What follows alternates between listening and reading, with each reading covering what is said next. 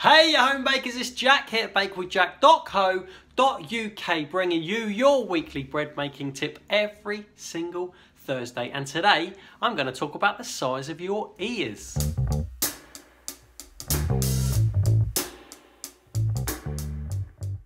Hello and welcome back to another weekly bread tip. We do this every single Thursday, and if you're new here, I have a chat about a lot of things, and every once in a while there's a little practical video as well to help you out. So consider pressing that subscribe button if you fancy. Now listen, obviously in the beginning I wasn't talking about the size of your ears, I'm talking about the size of an ear on a loaf of bread, and this is what I'm talking about. This is what I'm talking about when I say ear.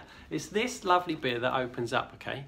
That lovely bit there, and it's quite tricky to achieve, right? But it can be done in your oven at home. This one was done in my oven at home. Sometimes it happens and sometimes it doesn't, and let's get down to the 6 factors that contribute to that happening. And the first thing I want to talk about is tension. Now, you'll know, if you know me, if you're familiar with me and what I do here, you'll know I talk a lot about building tension, and you can see more about it. There's a couple more videos. One is called something like how to stop your loaf from spreading out flat, and the other one's how to shape a loaf of bread. But the thing about tension, you've got to build that tension across the top of the loaf.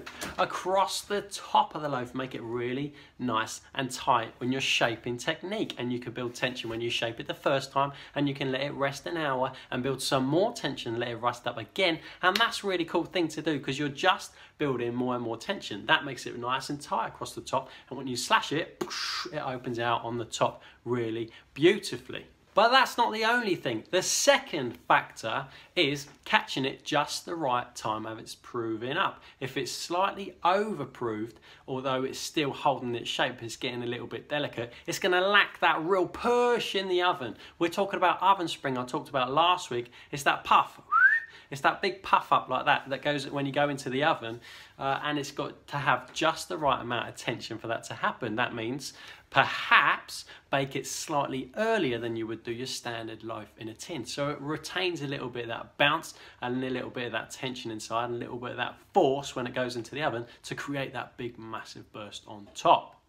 Factor number 3 is, what are you slicing it with? What are you slashing or scoring the top of your dough with? Is it a knife? Is it serrated knife? Is it a sharp knife? Or is it one of these little chappies? This is a grignette, and I've spoken about this before, but it's super duper sharp. You've got to have something really sharp, and a lot of recipes will say slash it with a razor or a sharp knife, right? To make it easy for people who don't have one of these, to make it accessible, and that's okay. But your sharp knife has really got to be as sharp as a razor blade. It's got to be properly sharp. Your cook's knife that you're using at home and stuff like that is probably not going to do the job as well. This creates a real swift, sharp, super razor sharp slice in the top, and that's what you need as well.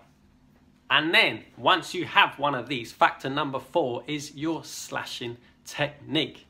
Now, to get this to open up nicely, if you see where I sliced it in the loaf, it opened up almost to the middle, but I only slashed it to here, right? Which is just a little bit on the diagonal of that dome in the first place. And when I slashed it, I went in at a shallow angle like this, okay? Like that. I didn't slash it like that.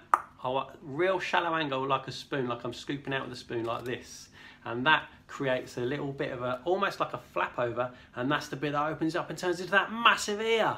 Factor number 5 is also something to do with oven spring. You want maximum oven spring when you go into the oven, and the best way to achieve that is to bake on top of something hot. Your dough gets straight onto something hot, hits that heat and conducts that heat straight away. Maximum oven spring. That thing that is hot inside of your oven can be a baking stone. You may have seen a pizza stone in the past, or a rectangular baking stone that goes into the oven. I've got a big lump of granite sitting into my oven that I put all my dough directly onto. I slide it directly onto that hot piece of granite and get maximum oven spring. You may have seen a Dutch oven technique, which we'll talk about in the future as well. Dutch oven is a big massive cast iron pan, essentially a deep one with a lid, and you heat it up in the oven real nice, pop your dough inside, and it comes up really nice. So bake on something hot. The final factor that contributes to that beautiful ear is steam. Now, I've spoken about steam before as well. Steam gives your dough time to open up because it makes everything softer for longer. For example, when your loaf goes into the oven, it sets its shape on the outside and then it stops growing any further. With the steam, it will keep opening up more and more the more steam you can get into your oven.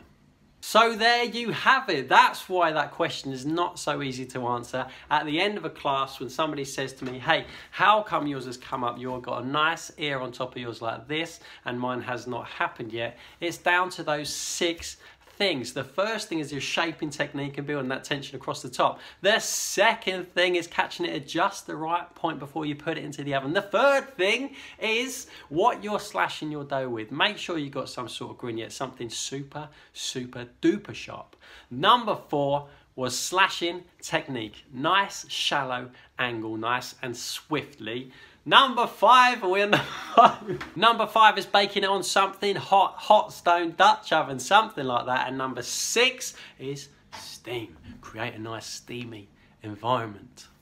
That's why it's not so easy to achieve. And once you get it at home, that's a wicked moment. And you feel free to have a little happy dance around your kitchen when that happens. Because when it does happen, it's awesome. And once you get that inside of your head, what you're waiting for, what you're looking for, at what point you want to slash it and where and when, you will have it down to a T over and over again. And it's such a good moment. When that ear pops up, celebrate because you deserve it, yeah? And that's it. Hey, thank you so much for watching this video. I try and do this every single week just to bring you some little bit of advice that might help you out on your quest to make an amazing bread at home. If you like this video, if it helps you out, please click like and share it out. That would be amazing. And if you want to come and bake with me in person, or if you think that might be a nice gift for somebody, I'm here in Surrey in the south of England. Come and say hey, come and bake some bread with me, and the link is underneath if you're on YouTube. Or have a look around the website if that's where you are. See you next week.